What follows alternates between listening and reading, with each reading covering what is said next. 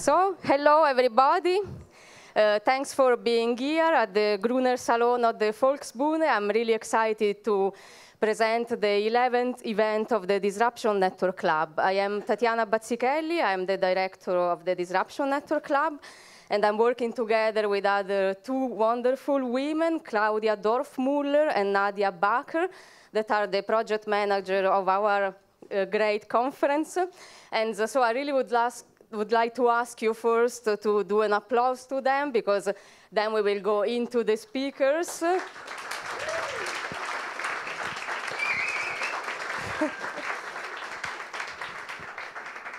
So I'm also quite excited here because, I mean, now I don't see anybody on stage, but I suppose that there is a lot of people. But I will try to, just behave like nobody's there, and then I will feel comfortable. So I wanted to say that these events, under the name of Prisoners of Dissent, lock up for exposing crimes, in a sense follow also another event that we did in the past, in November, the Truth Teller events, in which we already started to speak about the discourse of whistleblowing, truth-telling, and also a form of persecution on whistleblowers. And first of all, I would like also to thank our funders before going in depth of the event topics.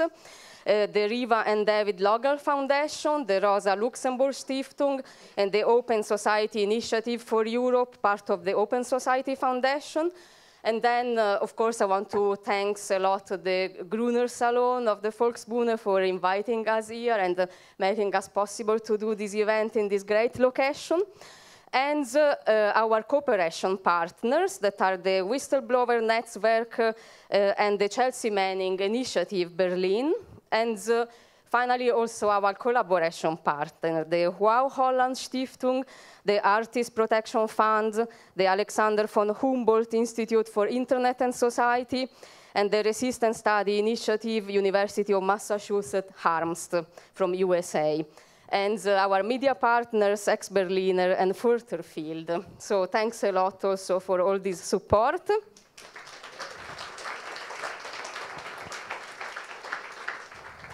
So I would say that this event really started with the reflection on how to discuss about the discourse of whistleblowing, and in particular about the discourse of repression on whistleblowers.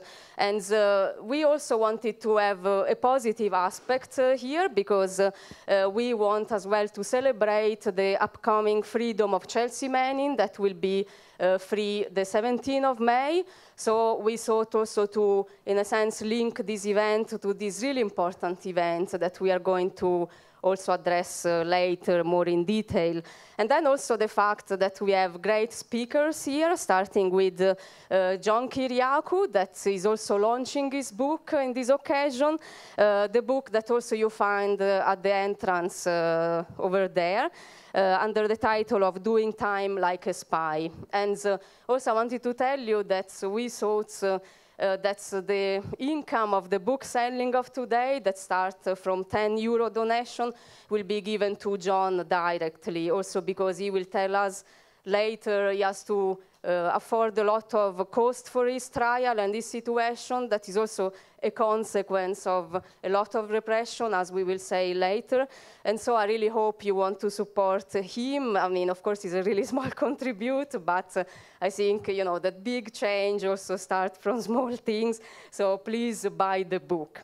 And so going a bit more into the discourse of the event, the important aspect for us was really to try to reflect on this growing number of whistleblower activists and also truth tellers that have been charged with heavy and unproportioned sentences for blowing the whistle, as, for example, the Espionage Act that goes back to 1917. And so it's really crazy that, in a sense, still whistleblowers are charged with the legal persecution that goes back so much in time. So in a sense, we are part of a legal gray zone here that demonstrates as well that probably in the legal system there is a lot of non-understanding of what whistleblower do, and at the same time also I would say in the general society, because often they are persecuted for something that we would define like making social justice. So today we want to speak about that. And so I will start to introduce also our great moderator that I don't see because everything is really dark, Magnus Ag. And I turn the page. So we start with the keynote, as I say, of John Kiriakou, and Magnus is our moderator. The title of the keynote is Doing Time Like a Spy, and we twisted a bit the subtitle of the book. And the subtitle we choose for the keynote is on prison survival and the CIA's war on terror, because we also thought that was important to focus on this aspect. And just to introduce briefly Magnus, that by the way will be also back later during the panel. He's a Berlin-based international human rights and freedom of expression advocate, and he works for Freemuse, an international civic society organizing and defending and promoting the rights, a civic society organization defending and promoting the right to artistic freedom worldwide. And his work has been also a lot into the discourse of protection since, and also before 2017, when he was also part of the committee to protect journalists in New York. So we also thought that Magnus could be the perfect moderator for this keynote. And just I want to remind you that after the keynote at 9 we will start a panel. And I just briefly mentioned we will have with us Annie Machon, again Magnus Ag, and also Annegret Falter, but this is coming after and I will explain more in detail later. So thanks a lot, John and Magnus, for being here, and I leave the word to you. Thank you.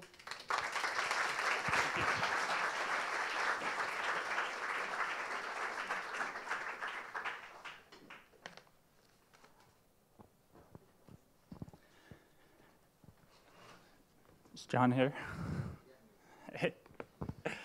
I'll just start. Thank you so much, Tatiana, for this introduction and for the opportunity to be here. I'm really honored to be on a share stage with John Kiriakou, and thanks to the whole Disruption Lab team for putting together this impressive panel and wonderful event. I'll do mine to make sure it becomes interesting for everyone.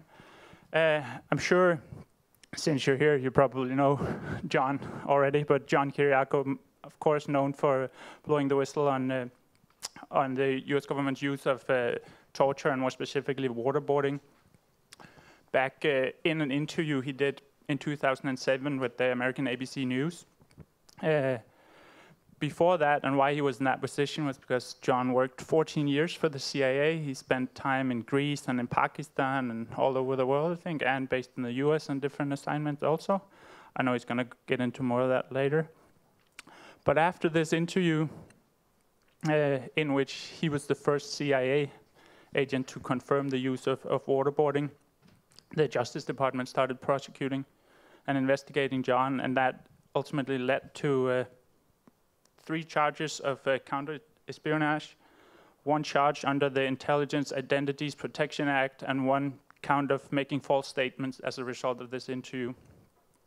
That made John one of 8 individuals under the Obama administration that was charged under this Espionage Act in the US that Tatiana also just mentioned from 1917, so it's highly controversial to use this old act that is actually supposed to go against spies, not internal people. And following this, John made a plea deal, so he was found guilty for violating that Intelligence Identities Protection Act as the only thing. The other charges were dropped, but that was a plea deal that resulted in a 30-month sentence. And John was then in prison subsequently, being actually, I believe, the first CIA officer ever convicted for exposing information to the press. And then you were 23 months in prison in in Loretto Correction Institution in Pennsylvania, and just been released not too long ago in 2015. John has now published this book that Tatiana also mentioned, Doing Time Like a Spy. That is a really interesting read and combines, of course, the legal paradigm of being charged as a whistleblower with then the experience of being imprisoned and how rough the American prison system is and how unfair it is. And having someone with John's insight and experience from CIA kind of observing and very much living the hard experience is a really interesting insight.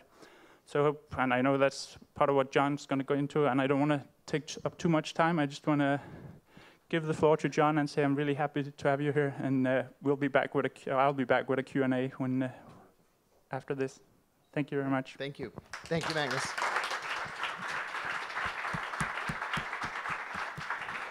Thanks, everybody. Thank you so much for having me. This is my first trip to Berlin, although I've been to Germany many, many, many times. I've never been to Berlin before, and it's just in the matter of 2 days, it's become my favorite place in the country. I'm really happy to be here. Frankly, in today's Washington, Washington has become such an angry, hate-filled, bitter, acrimonious city.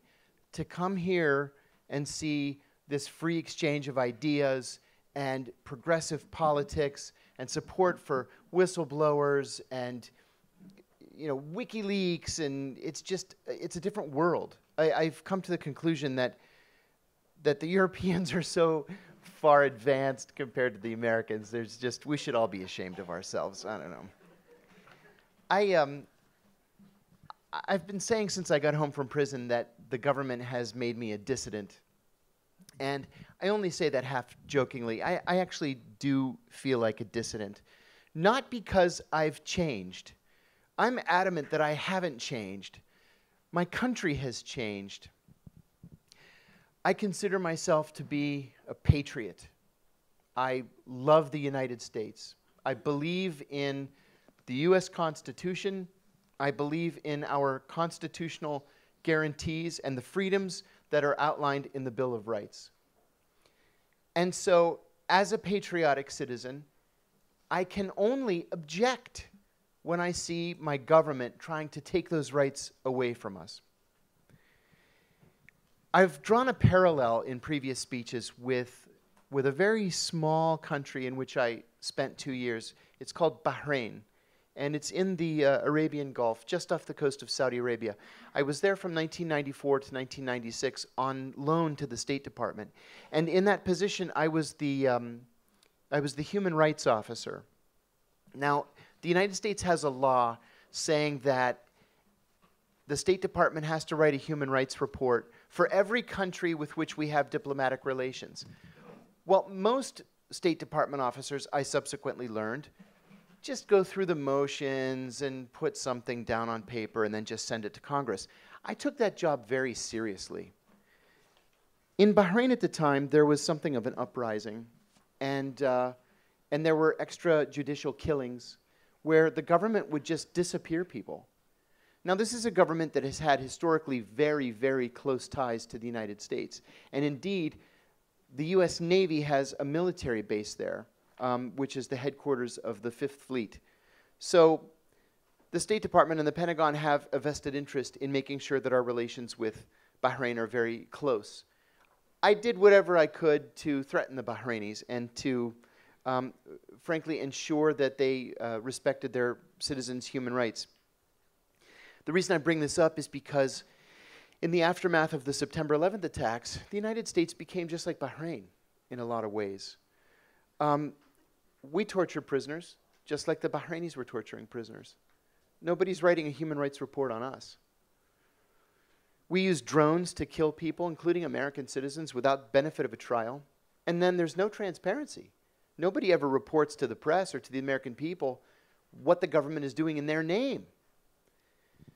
We all complained about George W. Bush and how George W. Bush began this drone war. Well, Barack Obama was far bloodier and far more violent with the use of drones than George W. Bush ever was. We set up an archipelago of secret prisons around the world where we could disappear our prisoners, where no one would ever know they were.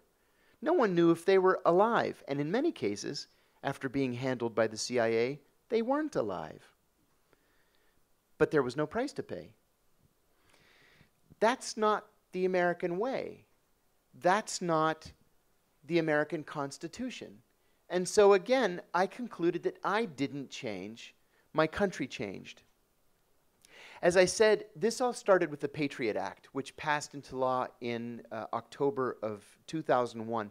The Patriot Act has legalized governmental actions against American citizens that were absolutely unthinkable just 20 years ago.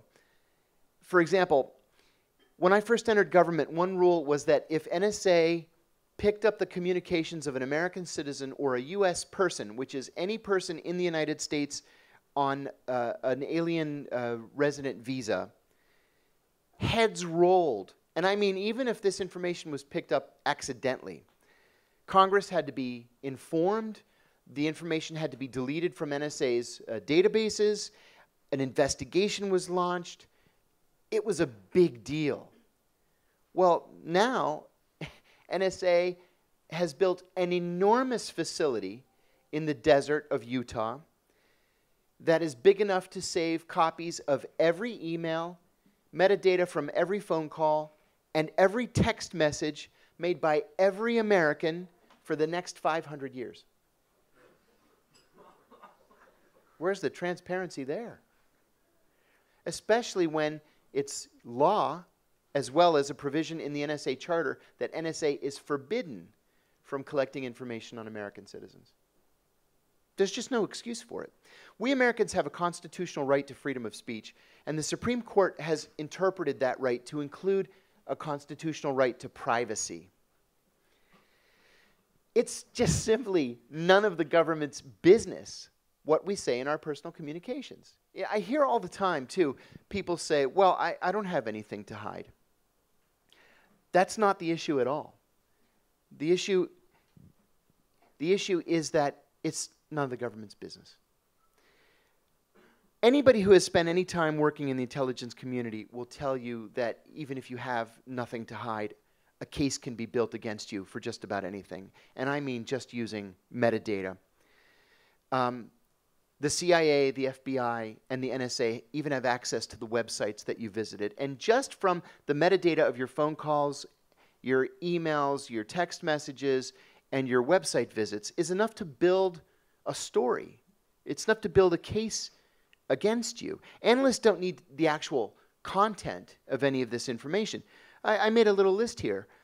They can figure out, are you calling an abortion provider, a divorce lawyer, a secret boyfriend or girlfriend, a substance abuse counselor? What kind of porn do you like? Because there's a record of that. What kind of chat rooms do you go to? What websites do you visit? What organizations do you support or belong to? This can all be used to build a case against you. A Harvard law professor by the name of Harvey Silverglate wrote a book in 2012 called 3 Felonies a Day. And he argues that we are so over-criminalized in the United States and so over-regulated and over-legislated that the average person on the average day going about his or her normal business commits 3 felonies every single day. So if you're an activist, if you're a troublemaker or a demonstrator or a hacktivist, and if they want to get you, they're going to get you because the system is rigged against you. Anybody can be made to look like a troublemaker. Anybody.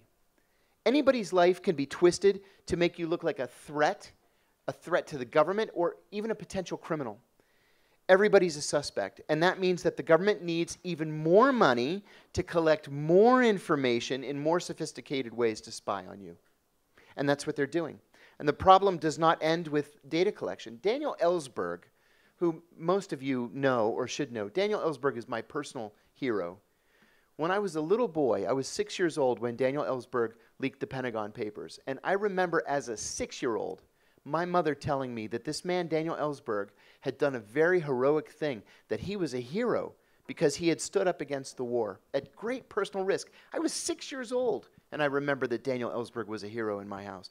But Daniel Ellsberg told me recently that every dirty trick that the Nixon White House used against him after they had charged him with espionage is now legal under the Patriot Act. The government doesn't have to break into your psychiatrist's office anymore. They can just go to the psychiatrist and demand your files. It's as simple as that. The Patriot Act even makes it mandatory that the local librarian has to turn over to the FBI the list of books that you've borrowed from the library, because you may be reading something radical, something dangerous. The Founding Fathers saw this coming. James Madison, who wrote the Constitution's Bill of Rights, warned us and argued that the First Amendment has to protect the minority from the majority, ensuring that even in the face of overwhelming pressure, the minority will still have a constitutionally guaranteed right to freedom of speech, press, religion, assembly, and to petition elected officials. Those rights that are enshrined in the Constitution are the only things that protect us from fascism, especially when we have a fascist wannabe who's been elected president of the United States. I mean, did any of us really think that we would pine for the days of George W. Bush? Really? At least we knew what we were going to get. Now we don't even know that. So, am I a dissident? I don't know. I don't care. It doesn't really matter to me. The important thing is that I've become passionate in my defense of our constitutional rights, our civil liberties, and human rights. I will continue to exercise my right to freedom of speech. My right to freedom of speech got me in a lot of trouble, and it made me double down. No one will take my right to freedom of speech. I'll go to the grave for it. 2 years ago, 2.5 years ago, I was in a cage in Loretto, Pennsylvania, which I will tell you about in a moment. This is a long way from that cage in Loretto, Pennsylvania. And I have people like you to thank for it. One of the things that a whistleblower fears the most is that he's alone, or she is alone in this process. You become an outcast, a pariah. I come from a very large family, and I have 27 first cousins on my mother's side. 2 of them still talk to me because I'm a traitor, right? I ratted out the government, right? Why didn't I let the CIA just do its job? Do you love the terrorists? Yeah, asshole. I love the terrorists. But with that said, I have met this entire new community of people, of like-minded individuals. We may not agree on every single issue, but we agree on these issues of civil liberties and civil rights and human rights and personal freedoms. And that's what it's all about. I decided that if David Petraeus can make money out of his situation, so can John Kiriakou. So I wrote this book. And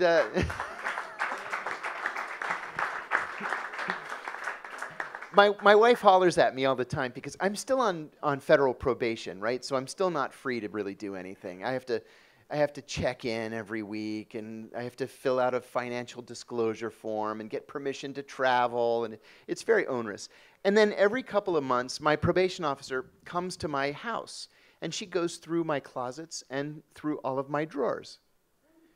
And so I said to her one time, why don't you just tell me what you're looking for, and if I have it, I'll give it to you, because I know your time is short, because you have to go through Petraeus's underwear drawer later, don't you?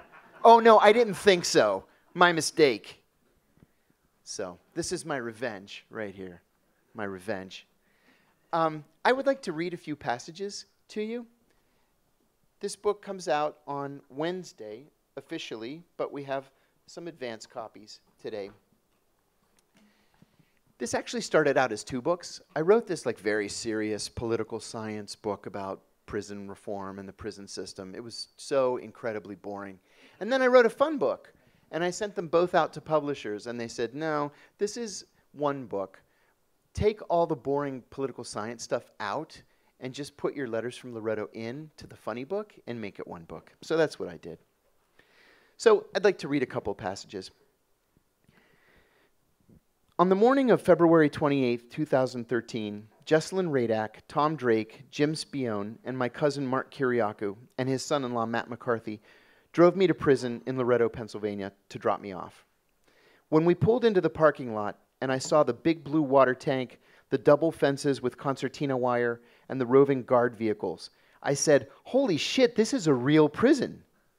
I was thankful that I was assigned to the minimum security work camp on the other side of the parking lot. I walked through the front door and announced to the first guard I saw that I was John Kiriakou and I was there to turn myself in. I got to the prison at 10:30 a.m.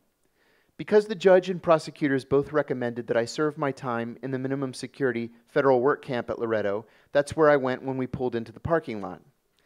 A CO, or corrections officer, there told me that all self-surrendering inmates had to go across the street to the Federal Correctional Institution, that's the actual prison, the FCI, to check in first. I went there, said I was there to self-surrender, and said goodbye to my family and friends. A CO then had me go through a metal detector. So far, so good. I had brought nothing but the clothes on my back and a driver's license. The CO asked if I was ready. "I am," I said, although I wasn't quite sure what in the world he meant. We walked out of the main entrance, turned right, and began walking around the building to the back of the prison, away from the camp. "Wait a minute," I said. "I think there's been a mistake. I'm supposed to be at the camp." "Not according to my paperwork," he said. "Welcome to prison." I told myself to stay calm. You can call the attorneys on Monday and get this worked out, I thought. In the outbuilding at the back of the prison, I went through a more rigorous body check and a more sensitive metal detector. From there, the CO escorted me to receiving and discharge, R&D, inside the main prison building. I was strip searched again, given a cursory medical exam, my 4th DNA swab, and a set of khaki 4XL pants and shirt, which for the next 3 days I had to use one hand to hold up. They said, "Sorry, but that's the only size we have." They gave me a pair of blue canvas slippers, a pair of underwear, a pair of socks, and a roll of toilet paper. The CO took a mugshot photo for my identification and put me in a holding cell for 45 minutes. My new first name was Inmate. I was also known as prisoner number 79637-083. A second CO finally arrived and took me to my housing unit, Central 1, trying to be very helpful along the way by saying things like, "You only have 30 months? That's good. A lot of guys die here because their sentences are so long." He offered one word of advice. "If somebody comes into your room without being invited, that's an act of aggression." Great, I thought. I've been here for 45 minutes and I'm going to get my ass kicked. He pointed out the hall that I needed to take to get to the cafeteria and said that I would probably have an easy time of things. We arrived in an overcrowded cubicle with 3 bunk beds. He pointed at a top bunk, said, "Home sweet home," and walked away. I didn't really know what to do at that point, so I climbed up into the bed and fell asleep. The truth was, I was in shock. I figured I would get my bearings when I woke up, I would introduce myself to my cellmates, generally keep my mouth shut, and figured out the lay of the land. 2 hours later, I awoke and introduced myself to my cellmates, 3 Mexican drug smugglers, one of whom was a major prison gang leader, a black drug dealer from Virginia, and a Chinese drug dealer who, despite having been in American prisons since 1988, could barely speak a word of English besides "motherfucker," which he said in literally every sentence. Soon after awakening, I was sitting in a chair next to my bunk when 2 neo-Nazis walked in. The first one, a tall, pale skinhead, had a swastika tattoo that took up his entire neck. The other was small and fat, with a swastika and white power tattooed on his arms, along with a small skull on his left cheek. I jumped out of the chair and put up my dukes. "What do you want?" I shouted. And I mean, what do you want? "Take it easy," the big guy said. "Are you the new guy?" I kept my fists up. "Yeah, so?" The big guy leaned in. "Are you a fag?" "No," I said. "Are you a rat?" "No." I didn't have anybody else in my case. "Are you a chomo?" I had never heard the term before. "I don't know what that means," I told him. "Chomo," he said slowly, like I was stupid. "Child molester." "Of course I'm not a child molester," I said. outraged. Okay, he continued, you can sit with us at the Aryan table in the cafeteria. Great, I thought. So I'm with the Aryans now. Sometime later, I was sitting in the chair again when two hugely built African Americans wearing skull caps walked into the room. I recognized them immediately as members of the Nation of Islam. The first one was holding a newspaper, and again I jumped up. Again I heard, "Take it easy. Are you the dude from the CIA?" "I am," I said warily. He handed me the newspaper. "Reverend Farrakhan says you're a hero of the Muslim people." "We want you to know that you're not going to have any problems with us." I thanked them again, and they went on their way. We never spoke to each other again. About a year later, after I had struck up a friendship with a senior captain from one of New York's 5 organized crime families, the captain stopped me in the hall. "Let me ask you a question. Why in the world do you sit with those Nazi retards in the cafeteria?" I shrugged. "I don't know. On my first day, they said I should sit with them." He looked at me like I was the one with the mental handicap. He put his finger in the air dramatically and said, "From today, you're with the Italians." I attended every Italian party and dinner. We exercised in the yard together, and we became good friends. It was an inauspicious beginning, but I decided, once the shock wore off, that I wasn't going to go to the camp. I called my attorney. I finally got a telephone access after 5 days, and I called my attorney, and I said, "Hey, listen, they put me in the actual prison with the drug kingpins and the murderers and the child molesters. What do I do?" And he said, "Wow. Well," he said, "we could file an appeal, but it'll be 2 years before we get a hearing, and you'll be home by then. So I'm sorry, you're just going to have to tough it out." Well, I decided at the end of that phone call that I was trained for this. Loretto, Pennsylvania, and the psychopaths who live in it could not possibly be worse than Yemen, Afghanistan, Iraq, or Pakistan. And I was going to rely on my CIA training to get through it. I figured I was smart, I was resourceful. As I say on the very first page of the introduction, I'm an asshole when I have to be. I could do this. So what I did was I took an inventory of the life lessons that the CIA had taught me. And some of these were actually very formal, and some were more informal. One was actually kind of a joke, but it's one that I ended up using with some great regularity while I was at the CIA. So I wrote them down. And then, for the benefit of the reader, I tried to explain some of them. I'm not going to read them all. I don't want to spoil them for you. But I'll read some of them to you. Rule number 1. The first and most important thing the CIA taught me in operational training at the farm, its famed training facility in the Virginia countryside, and the first thing that I set out to do in prison, was to recruit spies to steal secrets or anything else that I wanted. This was how success was determined at the CIA. That's how we got promoted. The cool gadgets, technology, and spy gear were all ancillary. The bottom line is you must identify a target, identify his vulnerabilities, assess his access, and move in for the kill. Every time James Bond goes into Q's workshop for the latest spy gear, every time the NSA rolls out another program to intercept communications, every time a trainee fresh from the farm targets a potential source, he's doing it for one reason: to facilitate the stealing of secrets. But what is a secret? A secret is any piece of information that is not publicly available. But in the context of prison, most secrets are held by the administration and the COs. The only way a secret becomes valuable to an inmate is if that inmate can use it to his advantage. I'm not talking about rumors, which I discuss later in the book, and which you can start for your own purposes. I'm talking about actionable information that you can use to your own benefit. It's the same way with unavailable goods, and this is in the prison context. You won't have access to everything that you want or need, and so you'll have to recruit people with access to get them for you.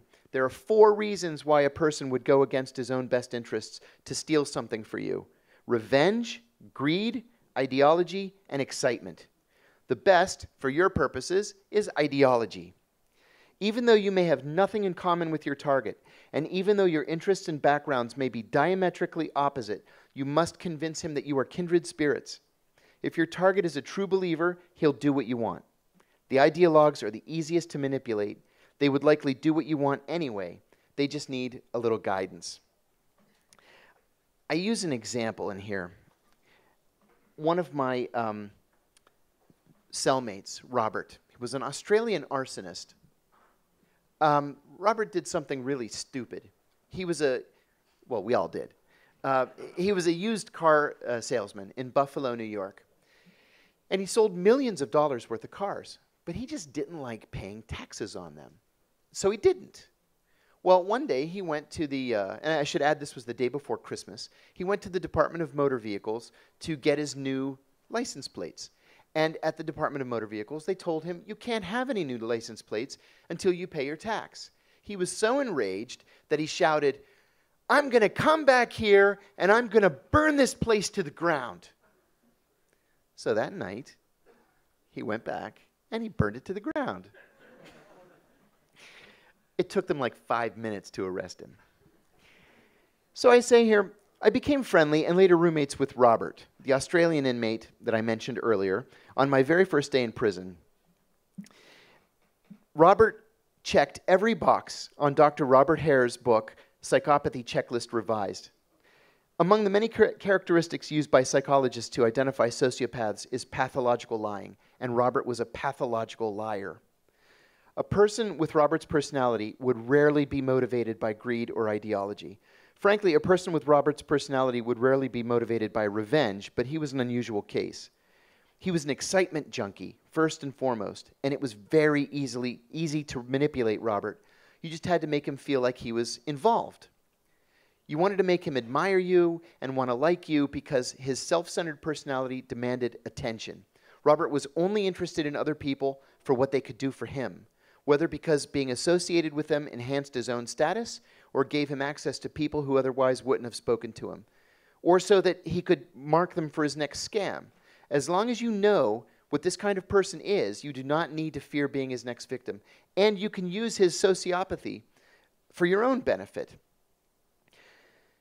Soon after my arrival, the prison went a full week without any meat in our meals in the cafeteria. The problem was that many of the inmates in the kitchen who got no money from home stole the meat before it was cooked so that they could sell it to other inmates. As a result, the chicken pot pie was vegetable pot pie, and the chicken fried rice was vegetable fried rice. All of the meat that had been stolen was for sale in plastic bags in 3 or 4 different cells. I understood, of course, that many inmates have a hustle by which they earn black market money. But we were entitled to 3½ ounces of meat at lunch and dinner, and I wanted my 3½ ounces. I immediately went to work on Robert. This is an outrage, I told him. We're being ripped off, and they're taking food out of our mouths. Robert became so angry that he did exactly what I expected he would do. He dropped an anonymous note to the administration telling them where the meat could be found and who was stealing it. The result was that almost the entire kitchen staff was fired and replaced, the meat sellers were shaken down and the meat confiscated, and the meals over the next few weeks were a bounty of meaty goodness. Coincidentally, 2 of the meat thieves lived next door to Robert and routinely picked on him. As part of the shakedown, they were sent to solitary and eventually to other prisons.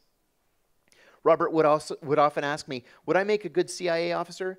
My answer was always a resounding no. It was because of his congenital inability to keep his big mouth shut. I did tell him that he would make a good asset, and in the real world, if he had had access to classified information, I would have recruited him. But he loved the clandestinity of doing operations, and he would frequently do things on his own and then report back to me. He recruited somebody in the prison laundry and, very proud of himself, came back to the cell with new sheets, pillowcases, socks, and T-shirts for all of us. Thanks to Robert's successful operation to recruit a spy to steal laundry, I had underwear and socks to last a lifetime. There were other rules. Just as a broad overview, there are things like seek and utilize available cover. That's, at the CIA, meant for you to take cover in a gunfight. In prison, a fist fight can break out at any given moment, and everybody's going to go to solitary if you happen to be in the area, so you run away. There were others. One I mentioned was not a serious one, but it was one that I took seriously in prison, and that was admit nothing, deny everything, make counter-accusations. So, for example, I had been called down to the lieutenant's office where I was constantly harassed by the two investigators there. And they said to me, so there was a fight in your unit last night. Why don't you tell us about it? And I said, there was a fight in the unit last night? Well, I was in the unit all night. I didn't see anything. I think you're making it up. We're not making it up, they said. Tell us about the fight.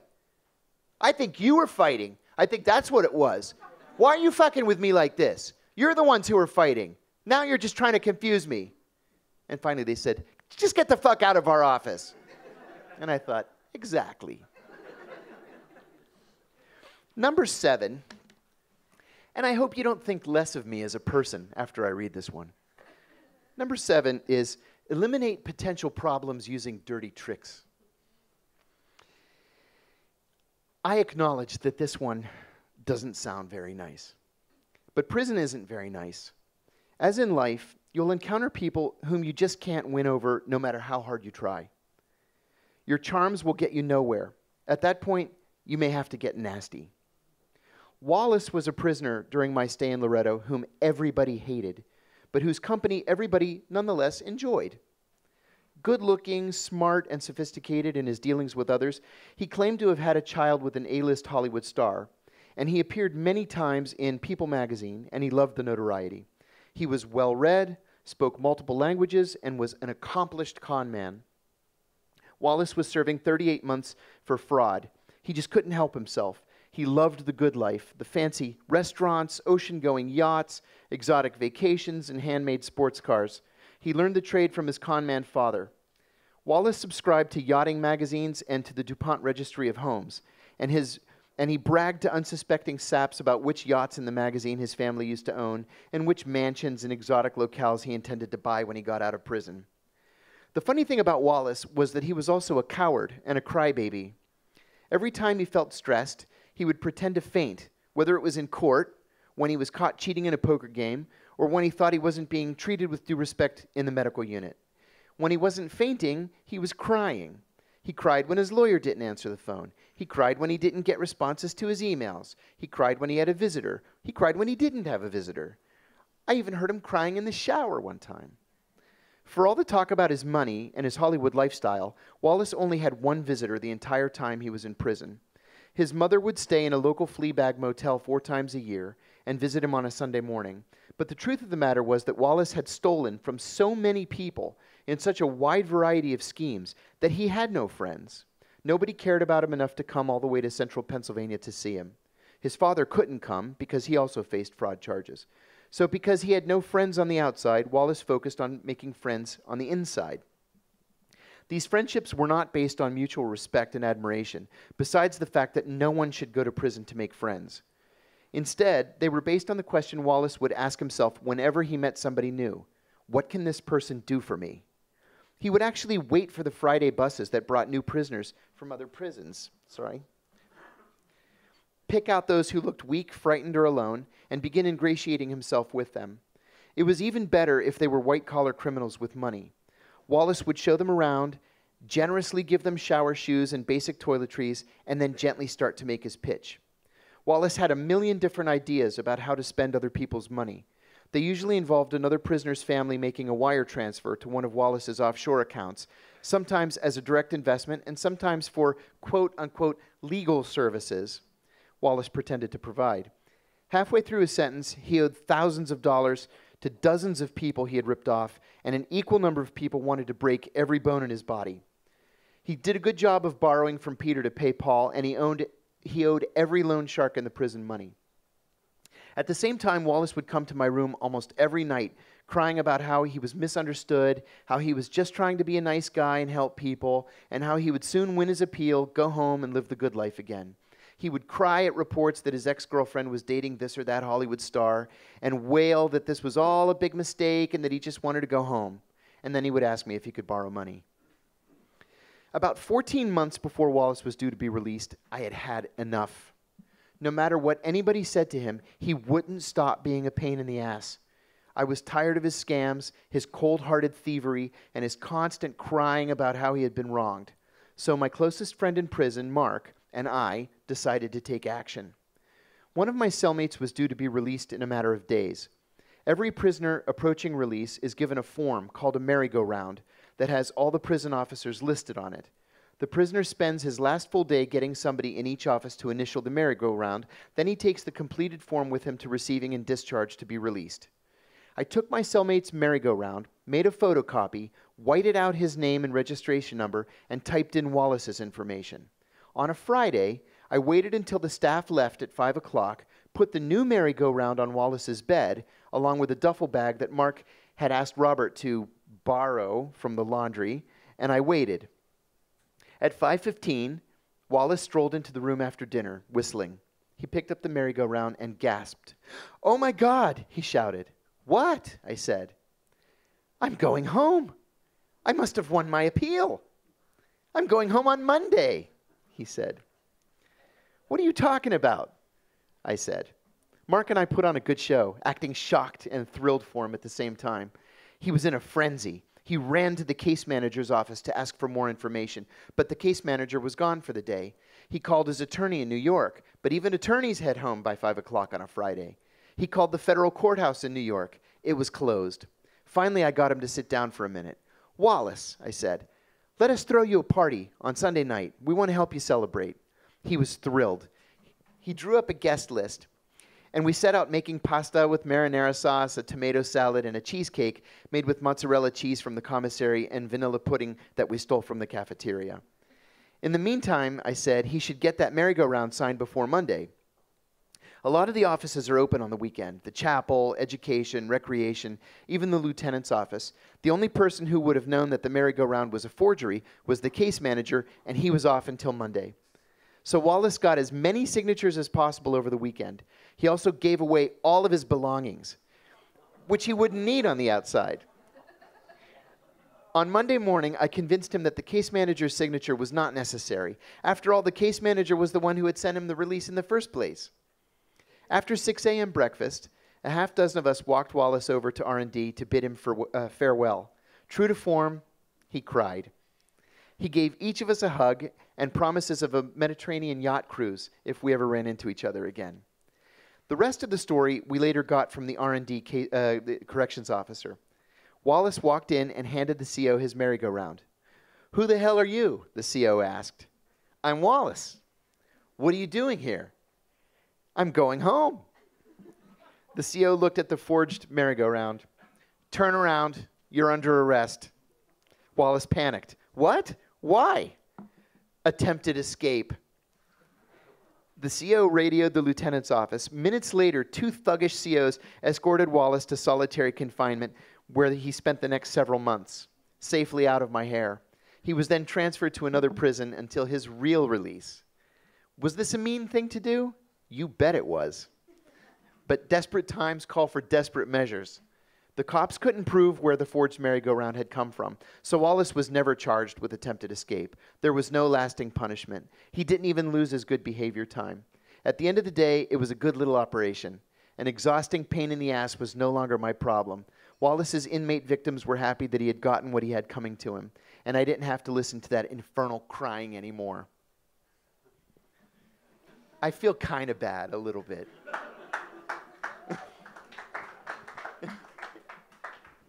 Do you think less of me now? A little bit. Sorry. Listen, I say in the beginning of this book that a CIA psychiatrist once told me that the CIA actively seeks to hire people who have sociopathic tendencies, not sociopaths. Sociopaths have no conscience. They can easily pass a polygraph exam because they don't feel any regret or remorse or sympathy, but they're impossible to control.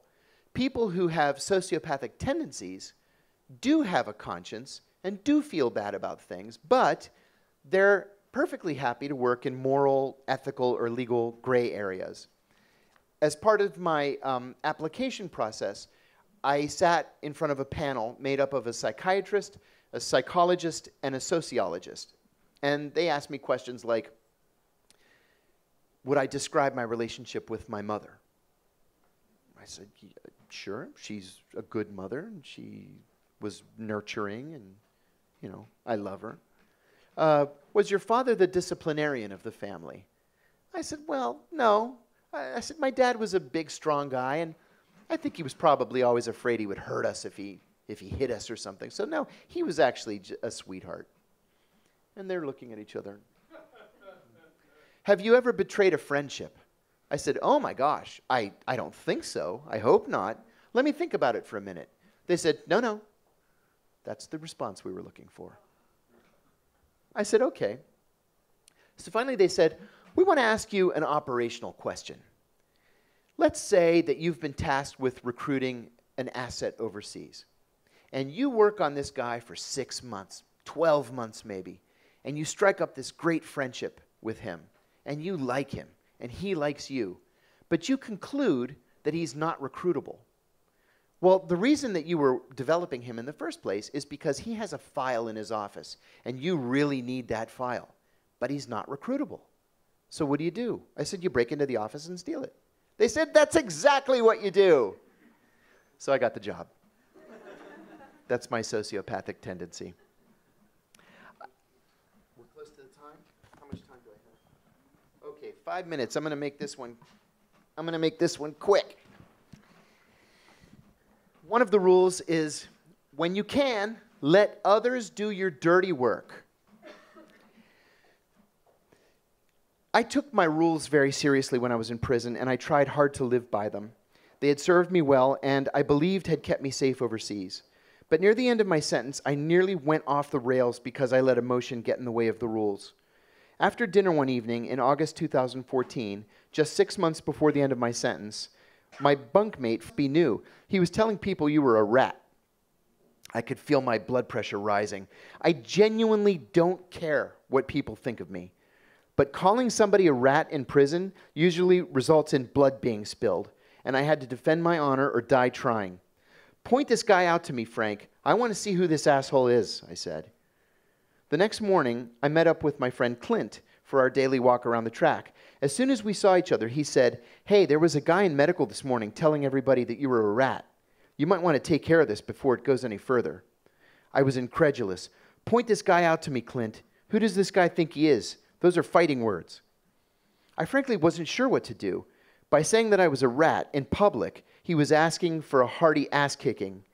I knew that if I were to deliver it, I would likely spend the rest of my sentence in solitary. I didn't care. I was furious. And God knows I've lived in worse places over the previous 25 years than the solitary confinement unit in Loretto, Pennsylvania. At dinner that evening, both Frank and Clint pointed out the transgressor. I had never seen him before. He was definitely new.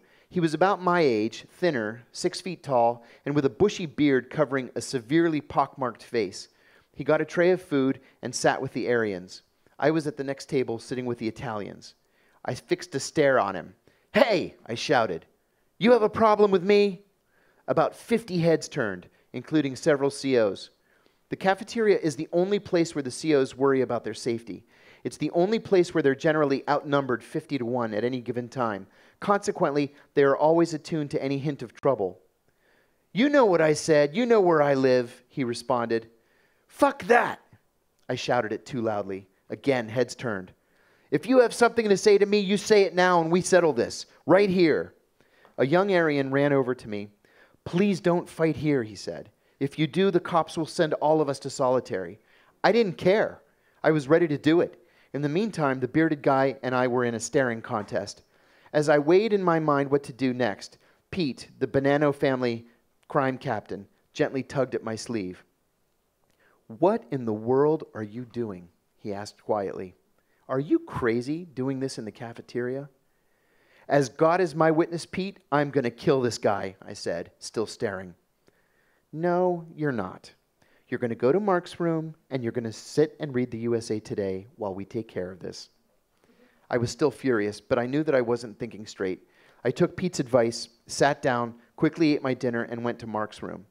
Mark and Polly Apostolopoulos showed up a few minutes later. They were bemused by how angry I was. I was spewing epithets. I wanted to kill this guy, or at least I wanted everybody around me to believe that I wanted to kill this guy. I was so furious that I had completely forgotten the rules.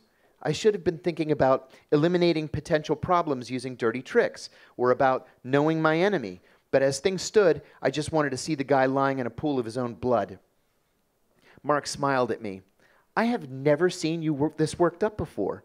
How did this guy get to you? Nobody else has. I couldn't explain myself. Maybe it was because I had worked so hard to cement relationships with such diverse groups all over the prison. Maybe it was because nobody had ever called me a rat before. Maybe I just didn't want to take any shit from this piece of white trash. Mark handed me a soda and said that he and Polly would be back in a few minutes. I perused the USA Today sports section, unable to focus. Mark and Polly returned about 15 minutes later. Everything's taken care of, Mark said. What's that supposed to mean? I said, still incredulous. It means it's all taken care of. This guy's not going to be a problem. Mark and Polly were smiling at me. Mark continued, the guy apparently didn't realize that you're a highly respected member of the prison community, and especially of the Italian community. We made sure that he understood that. Okay, I said, I'll take your word for it. A moment later came the call for a 10-minute move, and I went back to my room. 5 minutes later, I was sitting on the edge of my bed reading the Wall Street Journal. It was the middle of the 10-minute move. Excuse me. The voice was to my left. I turned, I looked up, and I saw the guy.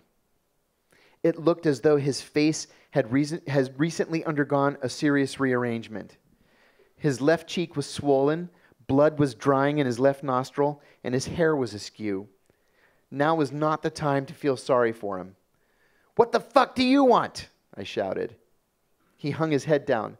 I'm very sorry for what I said about you, he said, near tears. I should never have said it. I want you to know that I'll never say it again. I looked at him for a moment, and I had to appear tough. Get the fuck out of here before I break your legs too, I shouted. My wife hates this story. She hates it. He turned and walked quickly all the way out of the housing unit. I went back down to Mark and Polly's room at the next move. I really appreciate you guys stepping up for me, I said. They laughed. You're always talking about those damn rules, Mark said. I figured somebody should take them seriously. Well, I've used too much time, but we did block off some time for Q&As. I apologize that the lights are in my eyes, and I literally can't see a single one of you. So maybe somebody in the audience has a microphone. Yeah, that one. You can have that one. And they can help us spot who's asking. I thought I would start with a few questions, and then we have like half an hour, so please start thinking of some good questions for John. I can imagine there's people out there that have some really good ones. I want to start off with maybe just my background. I think part of the reason why Tatjana asked me to do this was I worked for 5 years with the Committee to Protect Journalists, the New York-based press freedom organization, and I joined in early 2010, moved to New York. Obama had been in office for like a year. It was optimistic times in the human rights community still. And I remember this organization founded in the early 80s with American journalists realizing we have the First Amendment, but our colleagues around the world don't, and we can use journalistic tools to help them get out of prison or bad situations, and kind of this outward-looking American-based organization that then gradually grew into, and while I was there, realizing not that we ignored the US, but the focus was just from the start on the other, like abroad, kind of starting to organize itself differently internally to be better at looking at the US, and then suddenly seeing all these leak prosecutions. Yeah. With the Obama administration, some were of course initiated before Obama under Bush, but it really took this whole organization by surprise how significantly and how like it's 8 prosecutions under the Espionage Act, just which is more than any other, or all other U.S. presidents combined. It's almost 3 times the number of all previous presidents combined. Which is mind-boggling, taking Obama as the candidate who came in promising an open, transparent government and all these things. So it kind of, us as a press freedom group thought we have to do something about this. And we engaged Len Downey Jr., the former executive editor of the Washington Post. It's like a big figure in U.S. journalism. He was the editor from, like, executive editor from 91 to 2008, and he was an editor back during Watergate, one of the few that knew who Deep Throat was the source for. So he doesn't vote because he wants to seem impartial. So it was really scoop for us to get him on board and to kind of address this. And your case was, of course, one of these significant leak prosecutions that we were looking at. So once Tatiana asked me to do this, I thought, how about I email Len and ask what would his question be for you? That's a great idea. So here it goes. I was surprised by the simplicity, and I had something similar in mind, but I really like it. So, would you do it again? And if so, is there anything you would do differently? Absolutely, yes, 100% I would do it again. But I made a mistake. And the mistake is, and this is what I would do differently, the mistake is that I hired an attorney after blowing the whistle on the CIA's torture program. If you are considering becoming a whistleblower, you have to have legal advice before you go public. My problem was that I had to be reactive. And so I was reacting to the FBI launching an investigation. I was reacting to the CIA engaging with the Justice Department. And I felt like I was always behind the 8 ball. If I had gone to an attorney first, I could have better crafted the message to protect myself. And especially in national security whistleblowing cases, there are attorneys who specialize solely in national security cases. There aren't a lot of them, but there are, 6 or 8 in Washington. And so this is something that I wrote to Ed Snowden in an open letter that I wrote from prison. Hire the best national security attorneys that money can buy. And indeed, he ended up hiring my attorneys, which I thought was a smart thing. But yeah, get legal advice first. That was a mistake that I made. And in that process, I'm really fascinated with your rules that you come up with. And I think for this whistleblower community and activist human rights community, a lot of us, you could claim, are a little naive or don't have this CIA security training of surviving. So I thought it was a really interesting take for me. And I think it's something we probably in the West, or like in stable situations, like privately and in relatively stable democracies that are governed to some extent by the rule of law, I think we sometimes underestimate the stress level you're under when you make these decisions, and trying to make it also like a global argument. You worked in Pakistan, Afghanistan, you worked in a lot of high tension areas, and I was wondering, kind of inspired of last year I was in North Korea as a tourist, hiding my human rights background, but after a week there on a group tour where we were just like taken to this one monument after that, and we actually didn't have to do much. I was so exhausted. I was like, the last night in the hotel, I was exhausted from keeping these 2 parallel worlds up, not knowing if there's anything rational strategy to get out of it. I'm pretty sure I would get out, but I wasn't sure because Kim Jong-un killed his uncle a little while earlier. And that made me come to this realization about all these people I work with in the human rights field, the level of stress, like the rational decision from me sitting in Berlin, oh, I should change something or argue for this law to change, is fairly easy compared to being threatened on a daily basis, not knowing where the threat is coming from. And I thought, I couldn't find a better person to ask this question, because you've been in Pakistan, you've been trained by the CIA, you've been up against the US government with their whole big legal teams, and you've been in a US prison with some very harsh conditions. How do you, as an activist or someone under threat, like strategize in those situations? How do you think forward? Do you have good advice? Boy, that's a hard question. First, let me elaborate a little bit on the stress, the issue of stress. The CIA has the highest rate of divorce in the entire US government. We're trained to lie. We lie all the time. You lie for a living. It's your job, right? I had passports from 6 different countries in 6 different names and with 6 different backgrounds. And I had to keep all of that straight in my head. So it's very stressful, crossing hostile borders, working in war zones. I was twice the target of assassination attempts, once in the Middle East and once in Athens when I was there. Unfortunately, in Athens, they killed my next-door neighbor instead, the British defense attaché. So the stress level, as you can imagine, is off the charts. It was nothing compared to the weight of the entire US government crashing on my head in January 2012. But it started well before January, even though I had no idea. Before I got arrested, I was the senior investigator on the Senate Foreign Relations Committee. Important job, most prestigious committee on Capitol Hill. John Kerry was the chairman at the time. And one of the things I loved about that job was you're invited to lunch all the time by foreign diplomats. And I loved the contact and the intellectual exchange. So I got a call from a Japanese diplomat one day, and he invited me to lunch at a little restaurant on Capitol Hill. I gladly went. And I remember that lunch being delightful. We talked about Israeli elections and Turkish elections and the peace process.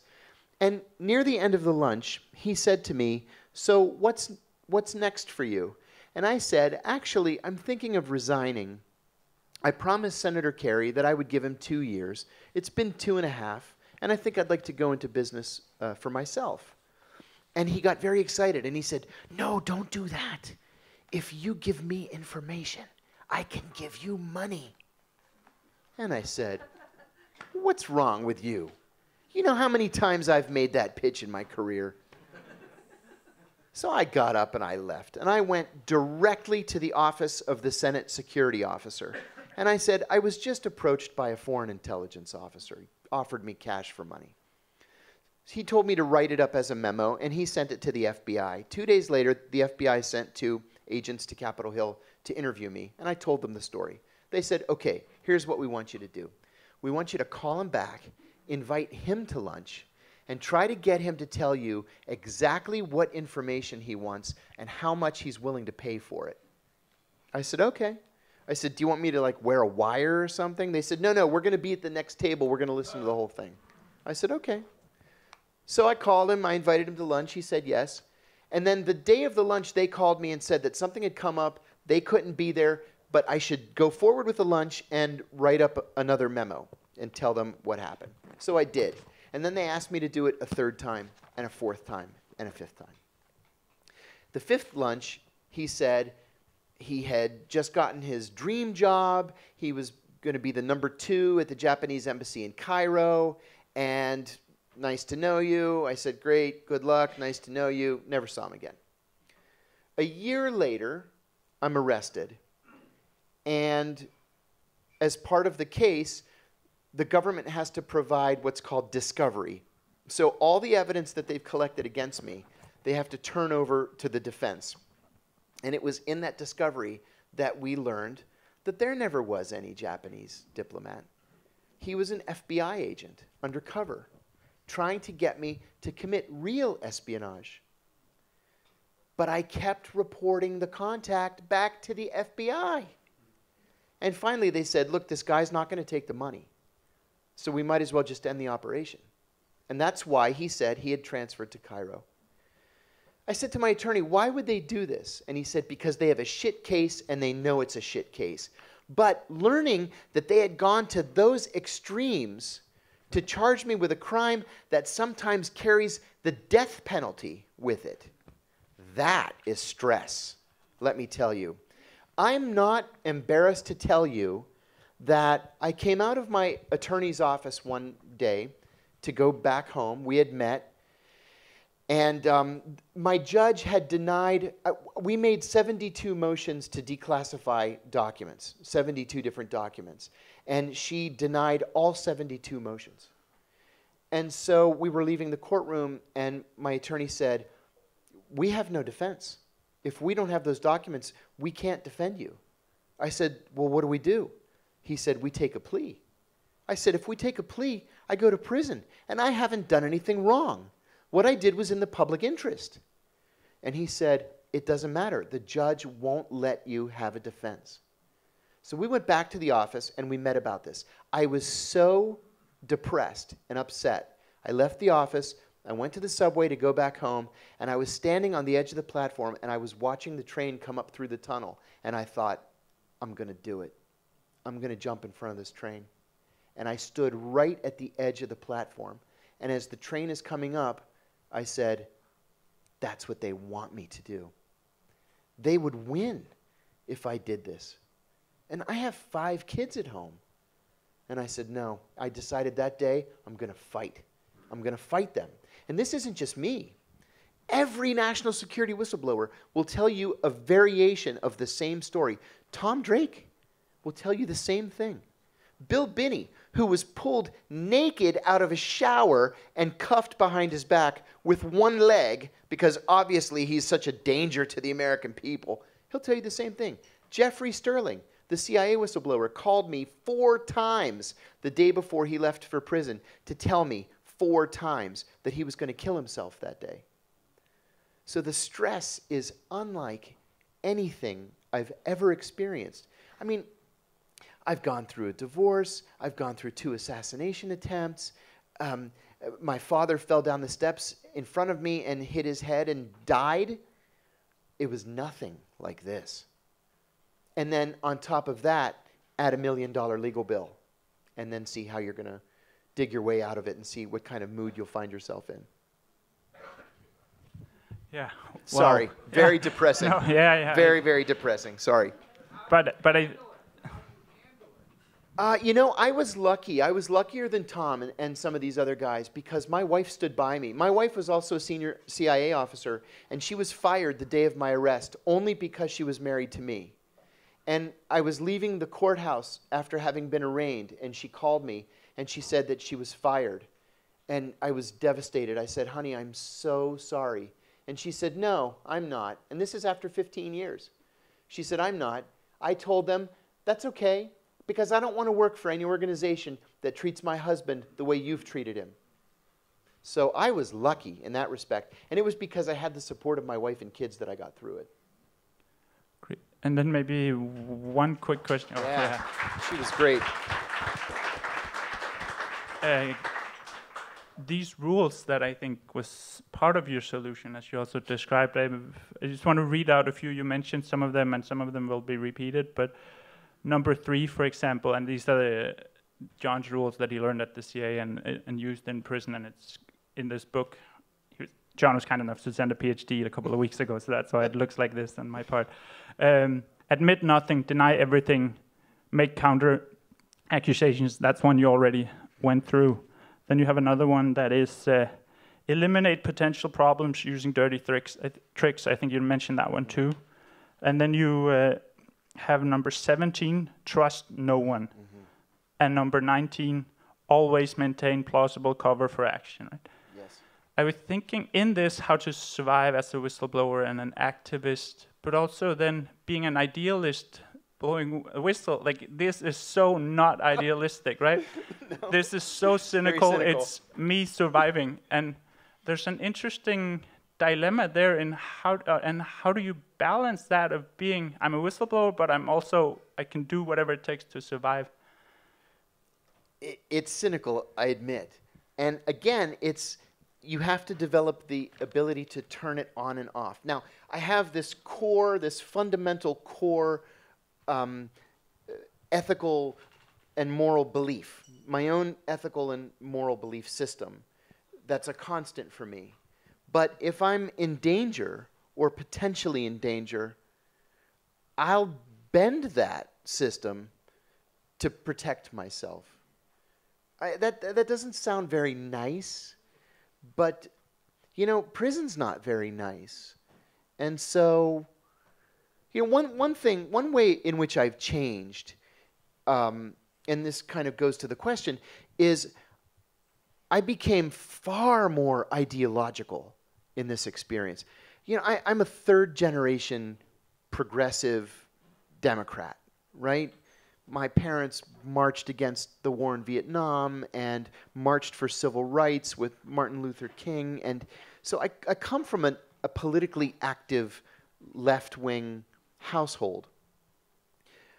But the Democratic Party has become the Republican Party light, right? Hillary Clinton never saw a war she didn't love and want to jump into. And pretty much all the other mainstream Democrats are like that. Well, my core belief system didn't change. The Democratic Party did. And so I became far more ideological. My friends would argue far more left-wing. I see it as consistency. Yeah, thank you. I appreciate your honesty also. It's really like, I think we can all learn a lot from this. And I want to open it up to all of you. I'm sure you have questions, so I have a hard time seeing anything, but hands even more. But there's one there. Is there more? There's one there. I think maybe we could do like 2 or 3 questions, and then John can answer them. So we go first here. Yeah. Yeah, thank you. What I learned in law school was that there's no democracy without rule of law, or no rule of law and human rights without democracy. So apparently what you have revealed, what Edward Snowden have revealed, is basically when it comes to the digital space, there is no democracy, there is no rule of law, considering that we have more and more digital, we're moving towards an age of no rule of law and no democracy. Would you agree with this? Because this is like a concern that I'm a bit unsure about. I would agree with that, because these losses of our freedoms have been incremental. And the government always couches its defense of taking away those freedoms in terms of national security, right? We have to give up some rights in order to protect ourselves from the terrorists. I would argue exactly the opposite. I would rather be the victim of a terrorist attack than to give up my rights. Americans have fought and died for 240 years to protect those rights. And now we're just going to give them away with a stroke of a president's pen?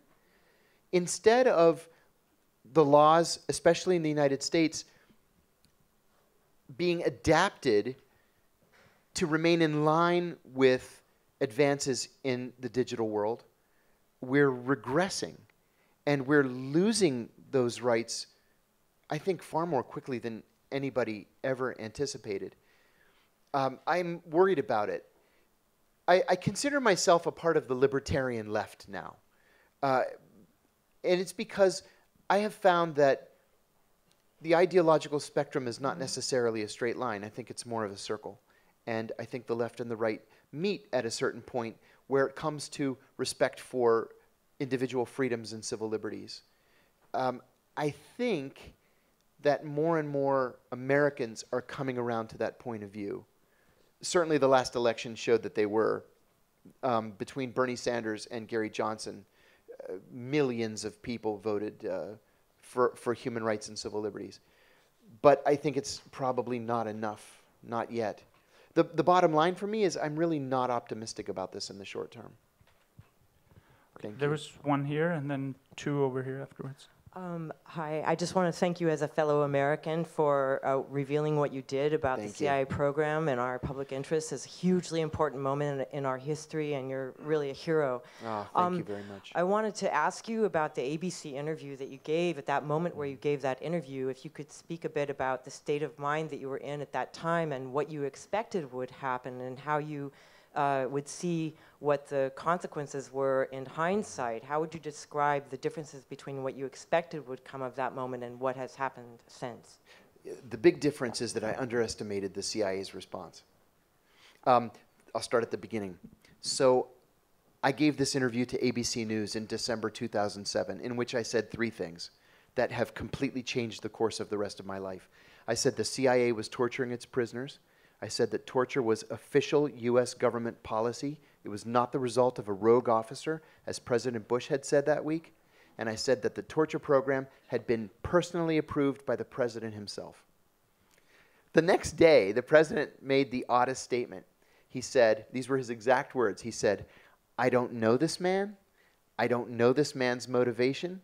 I don't know why this man threw me under the bus." which was interesting because that's an admission that there was a torture program that he approved.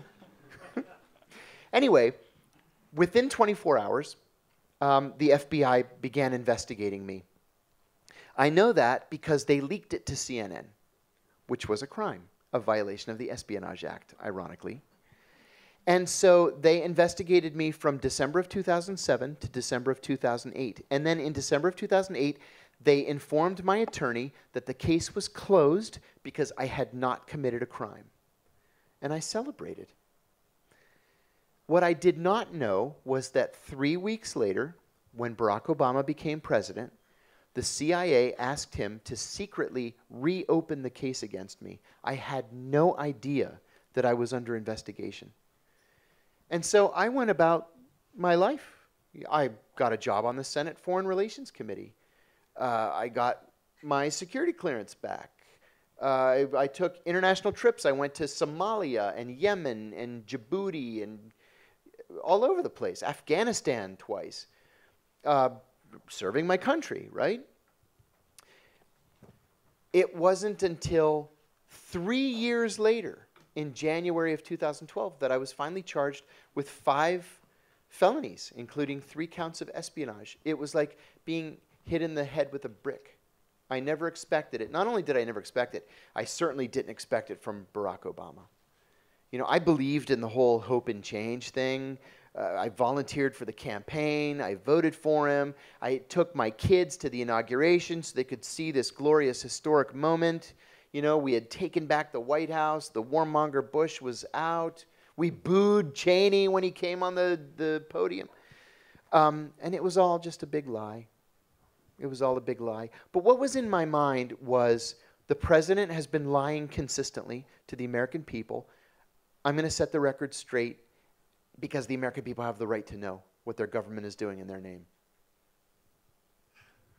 Great, thanks. And I think, were there 2 in this? Yeah, 1 to the right of you as well. We could do both at the same time because we're running a little short on time. Okay, John, I very liked how you told the 2 states of minds you have. One, the moral guy, the good guy, and when you have to defend yourself, then you adopt dirty tricks. And I guess that's also kind of model of Western societies now, because under threat or so-called threat, societies are playing dirty tricks, or at least governments are playing dirty tricks with all this surveillance stuff. I don't want to go further. But it would be interesting to know the dynamics, how you act from one state to the other, and when you decide to leave the dirty trick models and to come back to the good guy models, because maybe we can learn from it. Yeah, that's and a can we great just have question. the other question? Sorry, yes. Great question. There's another one. I think it's better if you answer the question first, because it's a completely different question. Oh, okay. So I'll do it quickly. Let's do that, yeah. I'll do it quickly then. To tell you the truth, I haven't used these rules since the day I walked out of prison. They're too cynical to be used in daily life. You can't. You'll make yourself crazy. You'll make yourself depressed. People won't like you. You know, and what I wanted to do was to rebuild my relationship with my wife and my children, to put this whole prison thing behind me. Writing the book itself was cathartic, and it was like therapy for me. So I wanted to get it out. I wanted to get it off my mind. And to tell you the truth, 6 months into writing this book, I stopped having the PTSD prison dreams. I had the same dream, like every night, that I was out and I realized I shouldn't be out, and it was approaching midnight, and midnight is count time, and I couldn't figure out how to get back into prison, and I was afraid they were going to send me to solitary then. So it took me 6 months before I stopped having those dreams. And I think it was because I was able to turn it off and turn my back on those rules. These are not mentally healthy things to do in your daily life. So don't use this as some kind of psychological guide to, you know, get your life in order. It's going to fuck you up. You're not. Don't do that. Thanks. My question is, you have obviously been convicted for exposing a very specific crime. My question is, how do the CIA, for example, now ensure that you won't leak anything else? And my other question is, do you feel now that you can speak completely freely? Oh, also good questions. Yeah, I was convicted of violating the Intelligence Identities Protection Act of 1982. I was only the second American ever to be charged with that crime. And here was the circumstance. A reporter was writing a book about the CIA's rendition program. I really didn't know anything about rendition, not directly. Rendition is kidnapping, and I wasn't a kidnapper. So I said, look, I'd like to help you, but I can't. So he sent me an email with a list of a dozen names. He said, do you know any of these people? Can you introduce me to them so I can ask for an interview? I said, I don't know any of these people, which was true. And then he sent me another email, and he said, what about these people? I said, no. I said, listen, you obviously know this issue so much better than I do. I just can't help you. And then he said, what about the guy that you mentioned in your book, my first book? He says, I think his name is, I'll say John. And I said, oh, you're talking about John Doe. I don't know whatever happened to him. He's probably retired and living somewhere in Virginia. But I had confirmed the name, John Doe. That's what they got me on. That was a crime. Now, with that said, people do that every day in Washington. You pick up the Washington Post or the New York Times, and there's a CIA officer who's undercover. He's named. David Petraeus exposed the names of 10 covert operatives to his adulterous girlfriend. There was a disgruntled CIA officer in Bethesda, Maryland, who revealed the names of 7 CIA officers. Neither one of them were charged with violating the Intelligence Identities Protection Act. Why was I? Because I blew the whistle on the torture program. And that's what made me realize that this wasn't about leaking a name. This was about torture. From the very beginning, they were furious because I had revealed the CIA's dirty laundry in the press. And they were unforgiving. Great. We're running out of time, but there's another Q&A. Say again? Yes.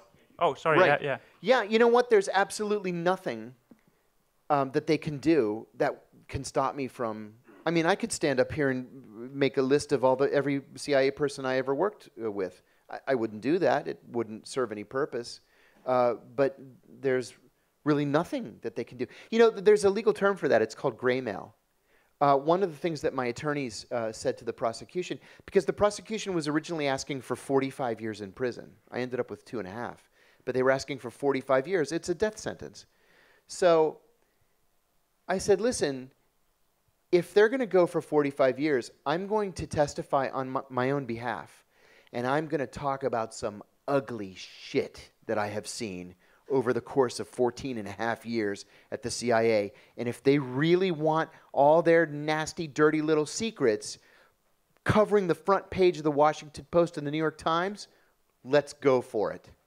And then they said, how about 2.5 years? I think last question from the floor down here. What advice would you give to someone being investigated under the Espionage Act, asking for a friend? Number one, hire the best national security attorneys that money can possibly buy. I had Plato Kacharis and Bob Trout of Trout Kacharis, and I had Mark McDougall from Aiken Gump and Strauss. I ended up having 11 attorneys, and that's why I'm still $880,000 in debt. But they earned their money. I'll never pay that money. I'll never have $880,000. But what I gave them, they earned. That's number one. Number two, don't trust anybody. Don't talk to anybody. Don't give any interviews, because you'd be surprised how many people are secretly working for the FBI. I was surprised. It seemed like everybody was working for the FBI. Don't tweet anything or Facebook anything. Anytime I'd make it, for example, somebody tweeted to me one night, would you do anything differently? And I said, yes, I would shout it from the rooftops. And believe me, the U.S. Attorney's Office was on me the next day like white on rice. saying that they were going to charge me with obstruction of justice because I was threatening to reveal more classified information. I said, I'm not. It's a tweet, for God's sake. So don't talk, don't tweet, don't interview, don't Facebook, don't do anything. Just keep your mouth shut, keep your head down, and rely on your attorneys. Great, thank you very much. Just to round up this part, I thought just to look forward a little bit, and with you saying everyone works for the FBI, one guy that doesn't, James Comey, just or doesn't anymore, right? I was thinking, in a time spent, like immediate now and then maybe 3-4 years forward, how should we approach this? And maybe with the James Comey thing, your insights on an agency, I know you don't like the FBI too much and see big differences between the FBI and the CIA, of course, but do you see a lot of leaks from the FBI or the CIA with this whole situation and the whole Trump presidency, and then carry that into like what should we expect and how should we react in the coming 3 years? The FBI leaks like a sieve. They leak almost as much as the Defense Department leaks. It's comical how much they leak. In fact, I say this in the book. It's a very quick story. When I was on the Senate Foreign Relations Committee, I got a lunch invitation from a reporter. This reporter had a very bad reputation. He worked for the conservative paper in Washington, and I just deleted the request. But he was persistent, and he asked me like a second time and a third time. And finally I said to my boss, this guy keeps asking me to lunch. I keep deleting the request, but he's persistent. So my boss said, I'll authorize the lunch. Go ahead and see what he wants. So I went, and I met with him. And at the end of the lunch, he lowers his voice, and he says, I have a source at the FBI, and he says that you're under surveillance. I was shocked. I said, for what? And I was a surveillance instructor at the CIA. I never saw any surveillance. So he said, they think that you're the source of the Sam Adams Project. And I said, what's the Sam Adams Project? And he said, that's not really the response I was expecting. I said, I don't know what the Sam Adams Project is. He said, it's this ACLU effort to defend the Guantanamo detainees. I said, I've never heard of it, and I've not spoken to anybody at the ACLU. But I stupidly dismissed it as a mistake. I should have realized that when the guy said, I have a source at the FBI, and they have you under surveillance, you would think that with a normal person, they would appreciate that information and they would do something about it.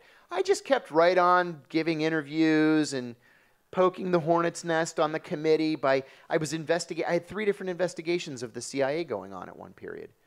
So I didn't take it seriously. Frankly, that's what your friends should take seriously too. Everybody's leaking, they're talking about you. You know, the famous saying, just because you're paranoid doesn't mean they're not out to get you. They're out to get you. Okay. Thank you. Thanks. Thank you. I think we leave it at that. Tatiana, do you have something you want to? Yeah, Yep. let's clap. Oh, No. Oh, thank you. Thanks very much. Thank you very much for having me.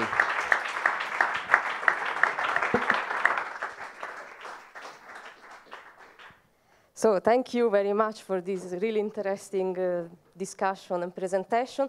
Just want to say that now we do 15 minutes break, and then we go on with the panel afterwards.